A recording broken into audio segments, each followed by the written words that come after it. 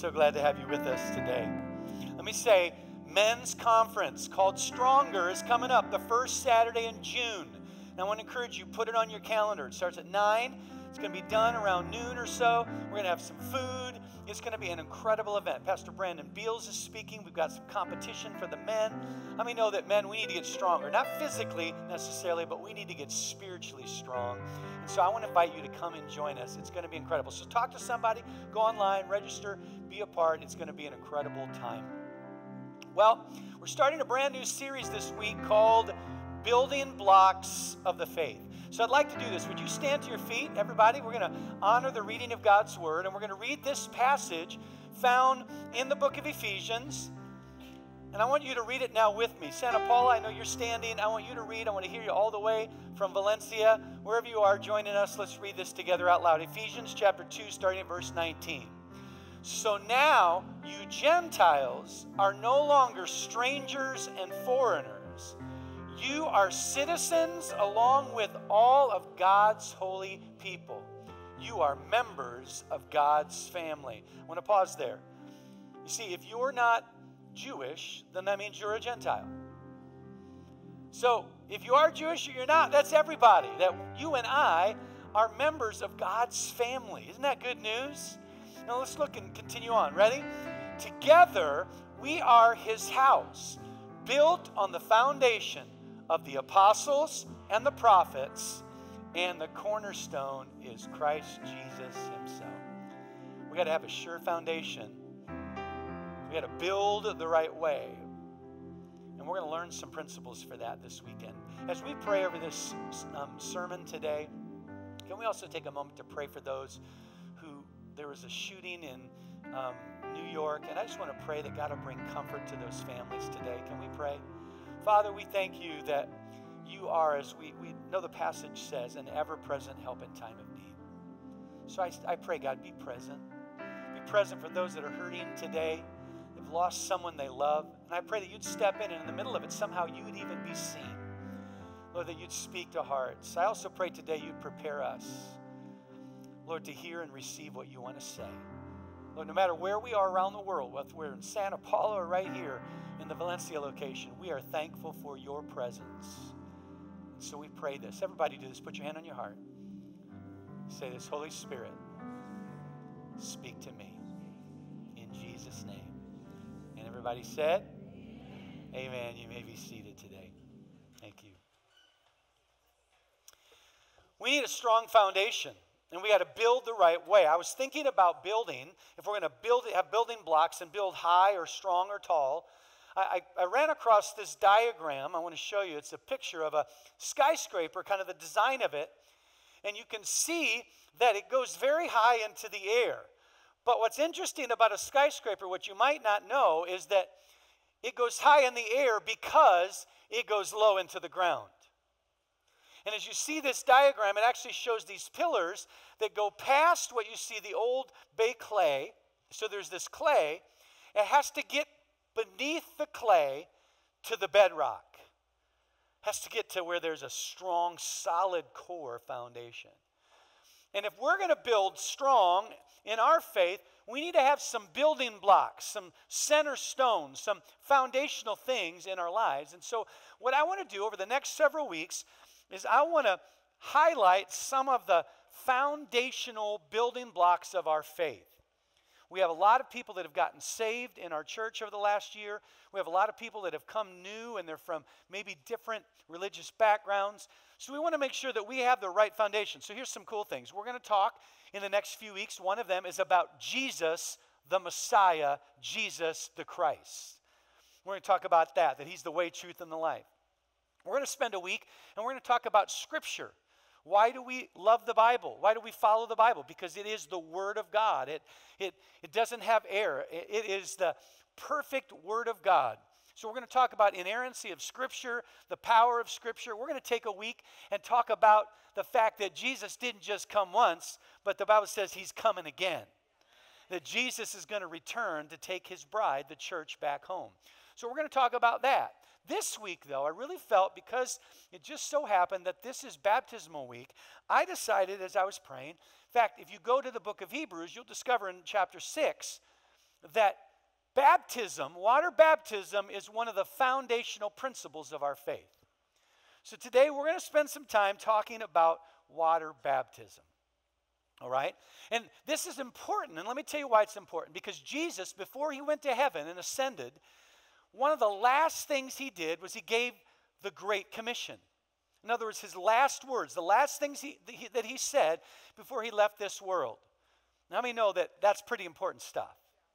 So now watch what he says. If you have a Bible, turn with me. If you're in Santa Paula or somewhere joining us around the country, go to Matthew chapter 28. I want you to see what Jesus said, his last words. He said this, "Therefore, go and make disciples of all nations." In other words, tell everybody about me, preach the gospel, and make disciples. And then he says, and here's the other component. What's the next word? That was kind of weak. Let's try it again. I want to hear you in every location. The next word is what? Baptizing. Baptizing them in the name of the Father and of the Son and of the Holy Spirit. So in the name of the Father, the Son, and the Holy Spirit. And teach them to obey everything I have commanded you. And one translation says this way, "And lo, I am with you always, even unto the end of the age." We used to joke and say that that's a promise for people that are vertically challenged, that God will always be with them. Lo, I am with you, even. Just making sure you're awake this morning. Jesus says this. He says, hey, I want you to preach the gospel and get people baptized. And so, if this was that important to Jesus, then I think we need to take it seriously and we need to spend a little time talking about it. And so today I want to kind of address, now let me just say, how many know that if you've been around in church for a while, how many know that how many grew up in church? We have some people that grew up in church. How many know when you grow up in church, you see some crazy stuff sometimes? Let me just say it this way. How many of you grew up in a Pentecostal church? How many of you saw some wild stuff growing up, right? Anybody have Sister Shout About in your church too? Right? And so, things would happen. And what's crazy is when you do baptism, sometimes crazy things happen. I'm telling you, I have seen over the years crazy things happen in baptismal services when people get baptized. I've seen baptisms out in rivers. I've seen them in dunk tanks. I've seen them in like a tank like we have. So I'm going to tell you just kind of a funny baptismal story. Is that okay? Okay, so several years ago, a family that came to the church, got saved. They came to me, and they're friends of ours, and they said, hey, Pastor Jared, we would really like to do a baptism. We have family coming in. We can't do it on the weekend, and we'd love to do it. Our dream has always been to be baptized in the ocean.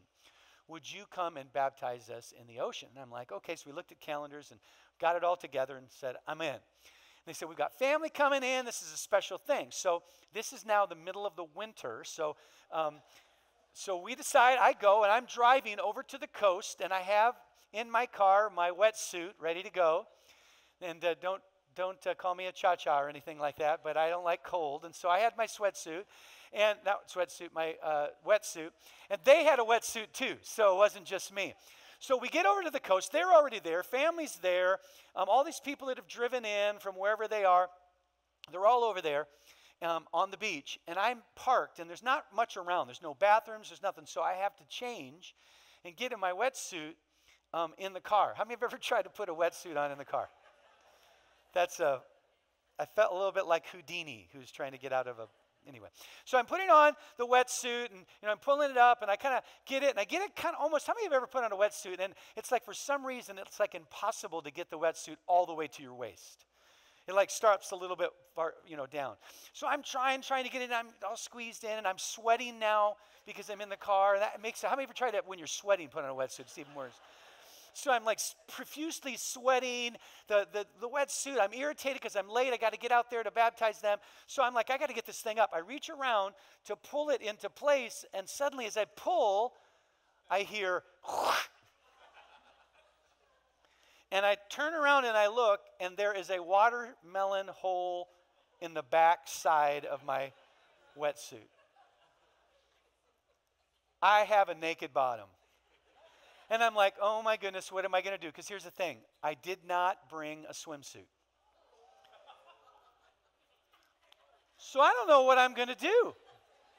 So I finish, I put the wetsuit on, I wrap a towel around my waist, and I walk confidently out to the beach. I get out to the beach. See, some of you never know what really goes on behind closed doors for pastors. So I get out to the beach, and everybody says hello, and we all hug and everything, and I make sure that the towel is really tight. I walk up to the family, and I pull them aside and said, hey, we've had a little bit of a complication. And today, we're going to have to do things differently. So here's how it's going to work. And I told them I had a mistake. I ended up pulling my wetsuit, and now I have no bottoms. So I don't want to flash everybody, the moon. And so I said, here's what we're going to do. When it's time to do this thing, I'm going to turn with my back to the water, with my feet in the water, and you guys will all be on the beach. I'm going to hand you my towel. Let's just not say anything. We don't need to we don't need to bring anything up. And then I'm just going to kind of like, let's go in, and I'm going to back into the water. Is this okay with you? And they're like, okay, let's do it this way. So I start, moonwalking back into the water. And I get into the water where the waves are up above kind of my waist, and they come in, I baptize them, and everything is awesome. It's a really cool, special moment for their family. And then when it's over, they go out, and I kind of go forward. They hand me the towel, I wrap it around. It's over, and no one even knows. But here's the crazy part of the story. This doesn't often happen, but they decided to give me a gift. And guess what the gift was? They bought me a wetsuit. Come on now. Jehovah Jireh, our God provides. Amen. He knows what you need before you even know you need it. Amen. I'm telling you, funny stuff has happened over the years in baptismal services. Literally, I've seen crazy things. So what I've decided to do, since baptism is so important that Jesus brought it up, that this is a strategic component of the journey, then I want to ask a few questions. And then I'm going to answer those questions biblically. Is that all right? If you're with me on that, Santa Paula, wherever you are, just shout amen or wave your hand at me, all right? So here we go. Question number one. Question number one is this. Do I have to get baptized? Every time I say that word, I think I want to be like Nacho Libre and say, have you been baptized? Come on, anybody? Sorry. Do I have to be baptized to go to heaven? Do I have to be baptized to go to heaven? A simple question, but maybe in your religious tradition, or maybe you're new to your faith and you don't know the answer to that question. Here's the answer to the question. You do not have to be water baptized to get to heaven. And I'll give you an example in Scripture, because we look at Scripture as the foundation for what we do, right? Remember the story when Jesus is on the cross, and a man is next to him on the cross, a murderer, an evil thief. But what happens, the Bible says he puts his faith in Jesus, and he looks at Jesus and said, hey, we're guilty, but you're not. So what is he doing? He's confessing his sin, and he says, Jesus, I'm putting my trust in you. Will you remember me when you enter into your kingdom? And what does Jesus say? Jesus says, today you will be with me in paradise. That man found forgiveness through Christ and went to heaven. How many know he couldn't be baptized? He was getting crucified. So you don't have to be baptized in water to go to heaven. In fact, how do we get to heaven? Well, the Bible's pretty clear. There's so many passages. Ephesians chapter 2 says it this way. It says, for it is by grace you have been saved through faith. And this is not from yourself. It is the gift of God. So nothing you do can get you to heaven. It's a gift from God, not of works, so that no one can boast. In other words, we don't get to heaven because we did the right things. Like if we check off the boxes and we go to church enough times, finally you're going to hit the threshold and God's going to say, bing, okay, they made it, now they're in. It's not like if you give a lot in the offering. Now we're supposed to tithe and be generous, but it's not like if you give enough, then you're going to get to heaven. It's not by our works. It's not by what we do. It's through faith. So baptism could be seen as a work. Well, if I do that, so God says, listen, it's a gift. If you will put your faith in me and trust in me, you will be saved. So here's the thing. Water baptism is not required to get to heaven. But I will say this, it's strongly encouraged in Scripture. So let's talk about it for a minute. Here's the second question. Y'all with me? Shout amen. You ready, Santa Paula? Write this down. Second question is this. So what is water baptism? I just want to clarify this because maybe from a different religious tradition, maybe you haven't heard what the Bible has to say about this. So first of all, the word baptized, it's a Greek word, and here's literally what it means. It means to cover wholly with fluid. It means to dip. So the idea is that something, if it's baptized, it doesn't just sit on the water. It doesn't just get splashed with water. It is submerged in the water. So that's why you're going to see, today is Baptismal Sunday at Higher Vision Church. We have the baptismal tank. We have Pastor Dwayne Pine, who's our congregational care pastor. I'm not sure if he's in this service. I think he's teaching and he's part of the class. Oh, that's right, he's doing a baptismal class. So you're going to see him get into that tank, and then people are going to get into the water. He's going to then ask them a question: have you received Jesus Christ as Lord and Savior? And then what's going to happen? They're going to say, yes, I profess faith in Christ. He's going to say, okay, put your hand right here. He covers kind of their hand. And then what does he do? He submerses them, or he immerses them in the water completely, and then they come back out. That is what we see in Scripture. In fact, if you look in the Bible, the few examples we have of baptism, one of them is Jesus. That's what happened. John the Baptist took him. He was in a river, and Jesus went into the water, and the Bible says he came out of the water. So the idea in Scripture is inferred that basically the meaning of the word and the example of Christ is that when you get baptized, you go under the water, and when you do, here's what they say: I baptize you in the name of the Father, in the name of the Son, in the name of the Holy Spirit. And that's what we read, right? Jesus said, go and make disciples, baptizing them in the name of the Father, in the name of the Holy Spirit. That's basically what biblical water baptism is. Now, I just want to make a point, because you see what baptism really is it is a post-conversion response to a decision that you've made in your life. So baptism is it's post-conversion. In other words, you've decided to follow Jesus, so because you've decided to follow Jesus, then you get baptized. You've made the decision. In fact, that's the model we see in the New Testament. In fact, when the church was launched, the very first church experience happened on the day of Pentecost. Remember, 120 were in the upper room. They received the baptism of the Holy Spirit. They've been speaking in tongues. What happens? The Bible says a crowd gathers. Peter gets up and preaches the first sermon. We know that then these people, they're convicted. I'll read the passage in a minute. They're convicted of their sin. And what happens? They call on Jesus, and then you're going to see they get baptized. And the church is launched with 3,000 new converts. Let me show you. It's found in Acts chapter 2. Peter's words pierced their hearts. So he preached a sermon. They were convicted. And they said to him and to the other apostles, brothers, what shall we do? Peter replied, each of you must repent of your sins and turn to God and be baptized. So first you repent. You call on Jesus. And once you've made that decision and commitment, then what is the next logical foundational step of faith? Be baptized in the name of Jesus Christ for the forgiveness of your sins. So let me explain this. So maybe you're new to church. Here's our philosophy here at Higher Vision. We believe the Bible teaches this, but it's simply this, and that is that we dedicate babies, we baptize believers. Okay? Let me say that again. We dedicate babies, we baptize believers. Now, why do we do that? If you come from maybe a Catholic background, I know that some of you might have, as a child, been baptized, and they splashed water on you as a child. Why do we dedicate rather than baptize children?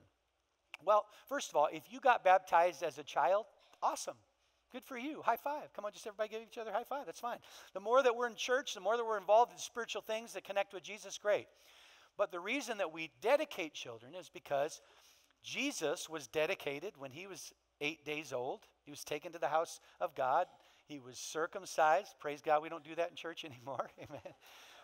And then he was dedicated to God, and then later in his life, he was baptized. You see, children, as infants, they haven't made a decision to follow Jesus. They're innocent. They don't know any different. I mean, I have did I tell you I have a grandfather? I have a grandson. His name is Arbor, and he really has two things on his mind right now. Sleeping and going to the bathroom. And he's really good at both, I got to tell you. He's amazing. He's gifted. You see, they're innocent, and if a child dies, they're going to heaven. An infant goes to heaven before they get to the age of accountability, of knowing right and wrong, right? But once we get to the age of accountability, now we get to decide, are we going to do the right thing? Are we going to follow Jesus? Are we going to put our faith in Christ? And so that's why as children, we dedicate them and say, God, we want to give them to you. We want to get them started, because the Bible says children are like arrows, right, in the hands of a warrior. And what do you do with a bow and an arrow? An arrow, you put it in position. You give it the power it needs to accelerate forward, and you point it in the right direction. And that's what we do as parents. We bring children and we say, we're going to set this child on course to one day follow Jesus. We're going to get them in church. We're going to teach them the things of God. And when they get to a place of accountability, they'll make that decision to follow the Lord. So we dedicate children, but we baptize believers. Why? Because baptism is a post-conversion decision. Y'all with me? Now, here's the next question. Question number 3. Write this down, and that's, why should I be water baptized? If I don't need it to get to heaven, why should I do it? It's a fair question. So I'm going to give you 3 reasons why we should get water baptized today. Is that all right? All right, first reason. Reason number 1, because water baptism demonstrates you've been cleansed. Water baptism demonstrates you've been cleansed. Let me ask you a question. How many here have ever been around someone who hasn't been cleansed and they have what's called BO? Some of you are not sure, so you're like, keep that arm down. Come on, how many know if you're around someone that smells really bad, it means that they need to be cleansed? Amen? Y'all are like really religious this morning. I don't know, you're like, I don't know what you're talking about. I've never had to be cleansed. Never taken a shower. The body odor tells us that there's something dirty. Our body, our pores are not clean. And how many know that if you just take a rag and you just wipe a little bit, you're still going to have BO? Why? Because you need to get in the water, because the water will flush away the things that need to be cleansed.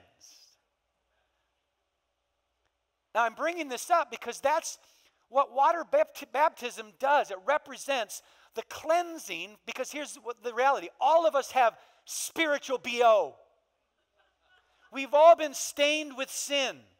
And I want to read to you what it says. This is an interesting passage in 1 Peter chapter 2. It says, God waited patiently while Noah was building his boat, or the ark. Only 8 people were saved from drowning in this terrible flood. And that water is a picture of baptism, which now saves you. Not by removing dirt from your body, but as a precious, or as a response to God from a clean conscience. It is effective because of the resurrection of Jesus Christ. So now here's the picture. Noah lived in an age when everyone was stained horrifically with evil and with sin. And at that time, there was no Jesus to save us. And it was so bad that there was no way to cleanse it. So what does God have to do in that situation? I know it's a difficult thing to understand. And if you struggle with that whole Noah's Ark thing and you have a problem with that, listen, I don't have every answer, so you can talk to God when you get to heaven about it. Is it okay? But what he did was he cleansed it through water. And he used water to cleanse the world so that it could start again and be clean. And that idea of being saved or cleansed through the water is the same image of baptism. That you and I have been stained with sin, but aren't you thankful that God loved us so much that he gave us a spiritual cleansing? And so when we go into the baptismal tank and we go under the water and we come back up, it means that the dirt that has clogged your spirit, that the stain that has clogged your life has now been removed from you, and you are clean because of the blood of Jesus Christ. Come on, somebody shout amen. What a beautiful image. In fact, it's not just that you've been cleansed, but when you get water baptized, in fact, let me explain it this way. So when my girls were small, Macy, I think, was in fifth or sixth grade. And one day I came home, and she was really into, she's learning to write and read and all that. And so she's really into crayons and markers. And so I come home, and I walk around the corner, and I look, and what's crazy is there in front of the bathroom is Devette, and she's about to cry. Macy, she's about to cry. And then I look at the door, and then I start to cry. Because on this big, beautiful white door to the bathroom, my daughter Macy has decided to write a message. And here's what she wrote in black marker. Do not go in there. How many here, when you've left the bathroom, you feel like you need to write that on there too? Do not go in there. And then she wrote another word that begins with a P and ends with a P. If you haven't figured it out, it's poop. So she wrote on the door in black marker, do not go in there, poop. So we're upset, and she gets in trouble and everything, but then we're like, okay, it's over, not a big deal. And I'm thinking I'll just, I'll paint over it. So I paint, white paint. I'm like, we'll be good. It dries. It's still there. And I paint again, and it's still there. And I paint again, and it's still there. And I paint again, and it's still there. And so what we ended up having to do is tried sanding it. That didn't really work. So what we had to do? We had to get a new door. What I love about water baptism is you can, without Jesus, because here's what the Bible says, we all have been stained by sin. You can try everything in the book to get rid of that stain. You can wipe, right? You can try to do good things. But it's only through the blood of Jesus Christ that the Bible says that when you receive Christ, old things are passed away. All things have been made new. You are a new creature in Christ Jesus. You are a new door. And what happens is when you come out of that baptismal tank, you are reminding yourself, you're reminding the devil, you're letting God know, you're letting the world know, you're letting your kids know that you are stained no more. You have been cleansed because of the love and grace of Jesus Christ. Come on, somebody shout amen. So why should I get water baptized? Because it demonstrates that we've been cleansed. Let me give you the next one. Water baptism, why should we do it? Because it demonstrates you believe in Jesus. It demonstrates that you believe in Jesus. I'm going to tell you, there's a lot of things in this world that are trying to get you to believe in them. It could be a product. It could be a philosophy. It could be a mindset.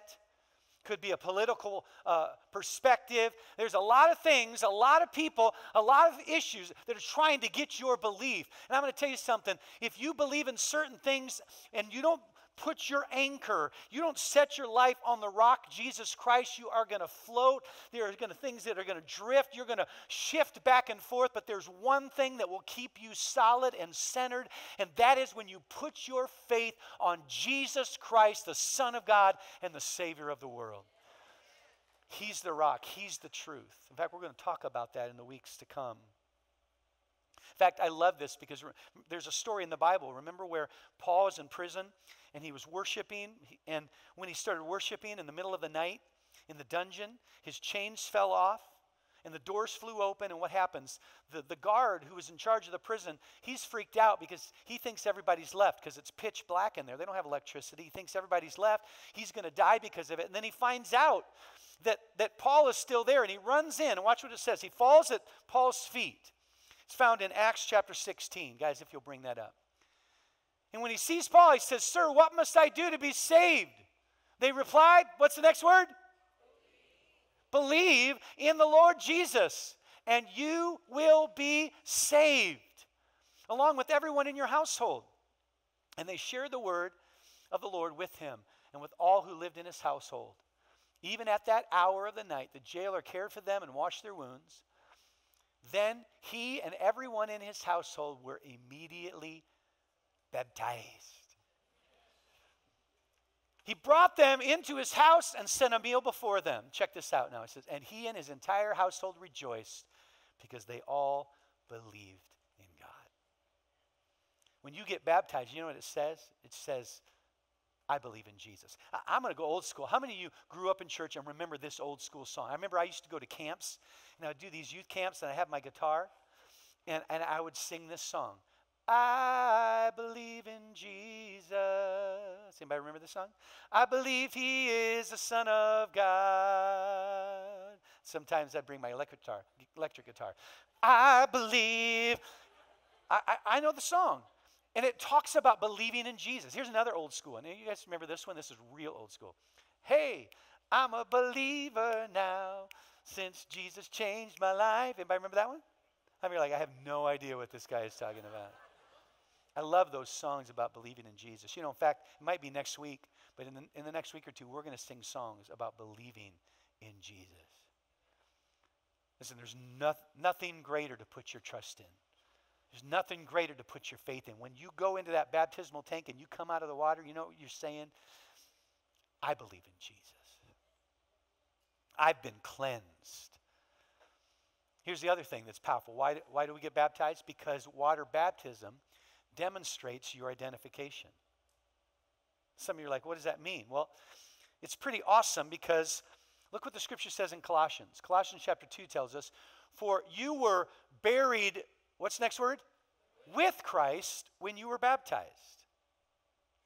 So you're identifying with Christ. You're participating with Christ. So you were buried with Christ when you're baptized, and with him you were raised to new life because you trusted the mighty power of God who raised Christ from the dead. So when you go into the baptismal tank and you go under the water and you come back out, what you're doing is you're identifying with Jesus who died, but then he rose again. I got to tell you, we live in a world right now, and my heart goes out especially to this next generation. This next generation is struggling to figure out who in the world they are. They're struggling with all of these issues, the gender confusion, sexual confusion, all of these things. It's amazing how people are trying to figure out who they are. In fact, a conversation with my youngest son this last week, we were talking with him, and we were talking about his story and where God has brought him. And he said this to us, and he's never said it before, and I've always known it was an issue. But he said, you know, Dad, one of the issues of why I was doing all that I was doing is because I just didn't know who I was. Our youngest is adopted, and so I didn't know who my birth mother was, and I was just trying to figure out who I am. Can I tell you something? You don't have to live through the rest of your life trying to figure out who you are. God created you with a purpose and a design, and he has a plan for your life. Can I show you something that's awesome, that's connected to water baptism? Check this out. This is Jesus. Jesus shows up to get baptized. He sees John the Baptist. Then Jesus came from Galilee to the Jordan to be baptized by John. But John tried to deter him, saying, hey, Jesus, I need to be baptized by you. And do you come to me? Can I just pause that real quick?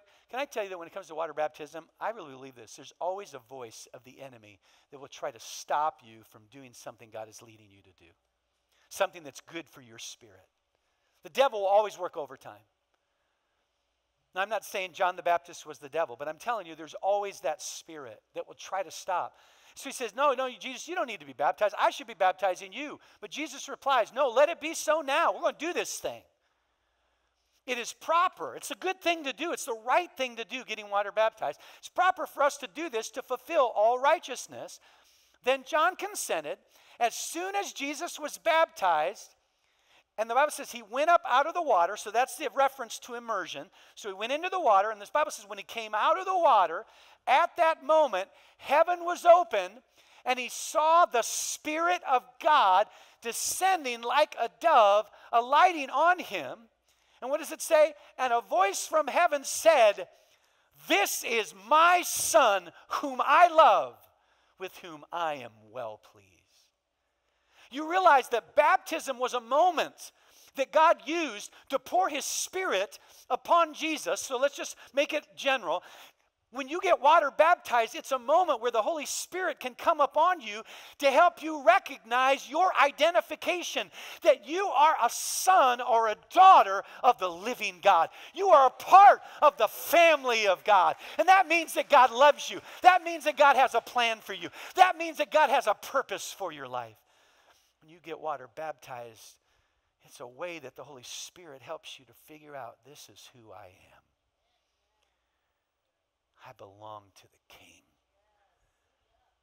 King of Kings and the Lord of Lords. I love that. You know, let me just kind of explain it this way. I have on my finger a ring. Now, I don't wear this ring because I want to bling, you know. If I wanted to bling out, I'd get a, you know, like a chain with a gold coin and maybe some earrings. And somebody like, where's he going with this? Okay, well, let's just get back. I don't know where I'm going with that. I'm wearing a ring, and here's why I'm wearing a ring. Because in fact, can I tell you, I've worn it now for 30 years. 30 years. I can tell you, being with Yvette, it's flown by like 4 minutes underwater. But no, I'm teasing. It's flown by. But here's the thing.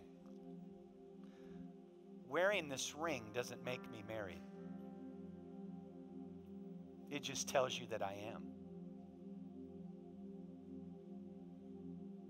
Wearing the ring doesn't make me married. It just, what it does is it tells the world that I am married. It identifies me in a relationship.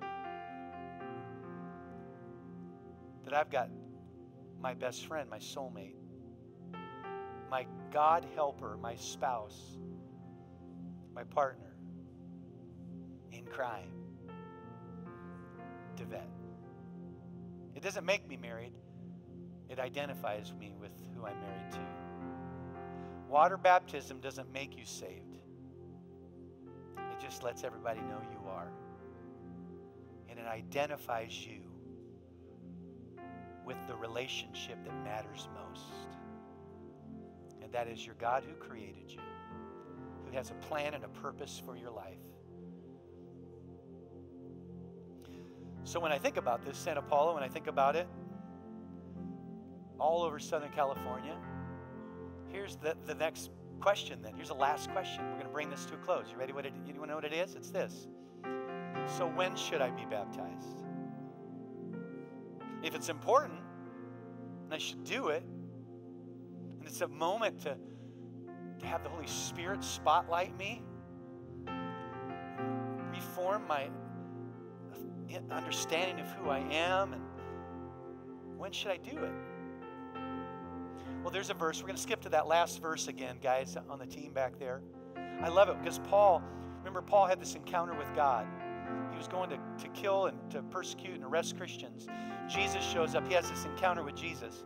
Jesus sends him to Damascus, and he basically begins to believe in Jesus, but he's blind. So the Holy Spirit sends Ananias to his house, and he prays for him, and the scales fall off. He has this encounter with Jesus, and then watch what Ananias says. He says this, Paul, what are you waiting for? Get up and be baptized. And you know, that's my question today. What are you waiting for? What's the excuse? What's the John the Baptist excuse the enemy's been using? Well, Pastor, I don't know. Because here's what we're going to do. We're going to take this moment and we're going to have a spontaneous baptismal service right now. Now, we have people that are in a class and they're going to come and do it next service as well. But the last two services, we've had tons of people just started realizing what God had done for them. And they're like, you know what? I want to get baptized. There are people here that have never been baptized. So what's your excuse? Well, you know, Pastor, I didn't bring a shirt, an extra shirt. Guess what? We have extra shirts. We bought some. Well, I don't have a towel, Pastor Jared. Guess what? We went and bought towels this week. Well, wait a minute. I'm a planner. You know, I'm always planning ahead, and I didn't plan for this. What is the thing that's holding you back? Because maybe today, maybe the Holy Spirit, what you're feeling, that little flutter in your heart, in your gut, that butterfly, that's the Holy Spirit. Maybe He's saying, you know what? It's time for you to put on your ring. Maybe you just kind of gotten hard. Your spirit's just been so dry. And maybe today you just need to say, you know what? I know I was baptized 20 years ago, but you know what? It's time for me to just say, you know what, God, I want to make a declaration again. I want to start fresh. I want a fresh filling of the Holy Spirit. I want the world to know that I believe in you. So today, we're literally, in just a moment, I'm going to pray a prayer. I'm going to release you to come, and we're going to let you get baptized. Maybe you're here and you were christened as a child, but you hadn't made a decision. Today, you're like, I want the world to know that I have decided to follow Jesus. No turning back. No turning back. In order to do that, though, in order to get baptized, what you need to do is you need to make a decision to follow Jesus. You had to invite Him into your life.